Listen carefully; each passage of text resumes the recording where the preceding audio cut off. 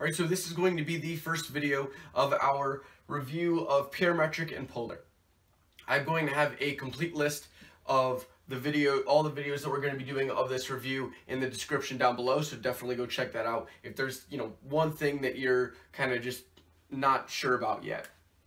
So in this video, we're going to be doing our overview of parametric. Okay, so what did we learn when we talked about parametric equations? Well, first off, why do we have parametric equations, right? It's another way to graph something, right? But, why do we need them? Well, for instance, if, something doesn't pass a vertical line test, something like that, right? If something fails a vertical line test, then we're not going to be able to describe it as y equaling a function of x. So we describe the motion of x and the motion of y independently, right? With x of t and y of t. And our parameter, okay, parametric, parameter is going to be t, okay? This is going to be our new variable. You can kind of think of it as time, all right? That's perfectly acceptable. So you get stuff like this, right? So now you have x and y being described in different equations, okay?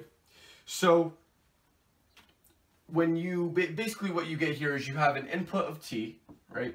You input a t value, and you're going to output, because you're going to plug it in this equation and this equation, you're outputting an xy pair. Now, you can graph these using a txy table. That's kind of what we used when we graphed parametric.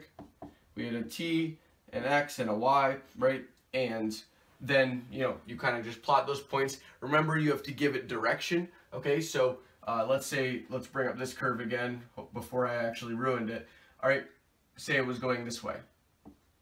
All right, you have to give it direction, because as time is increasing, this graph is going to be going in a certain direction, and you have to point out that direction. We also were able to eliminate the parameter to get something like this back to like x's and y's.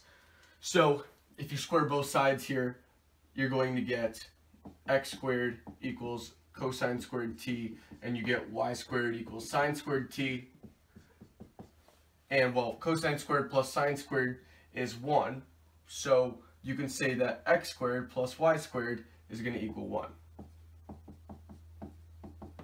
And you can do that same thing. If that didn't make sense to you, you can put this equation below this equation and add them up.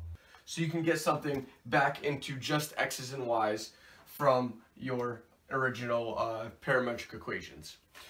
Now, we also did a bunch of calculus with parametric equations. We did derivatives, integrals, arc length, and surface area. Okay, quickly going over derivatives.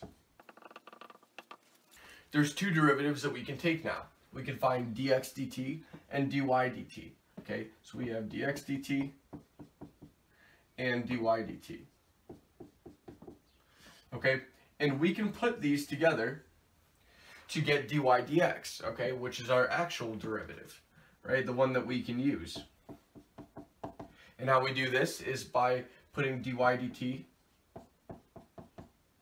over dx dt. This makes sense because this would then be equal to dy dt times dt dx. The dt's you can kind of think of as canceling out right there, and that gives you back your dy dx. So that's basically how you just take your derivative. Now with integrals. With integrals, we use the substitution rule, okay? And this was just that we were going to describe x as a function of t, okay? And y as the function g of t. Okay, so when we did that, we were able to use the substitution rule, the integral from alpha to beta. Okay, so just new bounds, all right? Don't get scared because they're different letters, all right? You're going to have a g of t times an f prime of t dt. Okay, so you're just going to be taking a derivative of your x equals equation, and you just put in your g of t, and you slot that together in an integrand, and then go for it. Okay?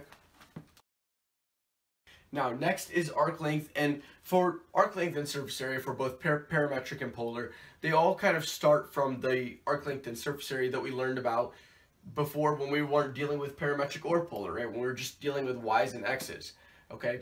So you can kind of start to see the transformation. I went over that more in depth in the actual videos themselves, okay? But the arc length equation for parametric is just that the arc length equals the integral from alpha to beta of dx dt squared plus dy dt squared dt. All right, and your surface area isn't that much different, okay? I mean, you're just going to basically be putting a 2 pi either y or x, depending on which axis you're rotating around. So you get surface area is going to be equal to the integral from alpha to beta of 2 pi. Let's say we're rotating around the x-axis, okay? So rotation about x-axis. That's going to give us a 2 pi y, and then we have a square root of dx dt squared plus dy dt squared dt. Okay? So all of this stuff is what we learned with parametric, okay? You know, it's just a lot of material, but it's nothing that's super hard, okay? It's definitely doable. Most of these, like for derivatives, integrals, arc length, and surface area, you're just plugging into an equation, okay? All you have to know is the equation, and then you're fine. So that's going to do it for this video. So if this video helped you, make sure to leave a like and subscribe by clicking my icon in the top left. You can also view the playlist for parametric and polar in the next video in the series. See you soon.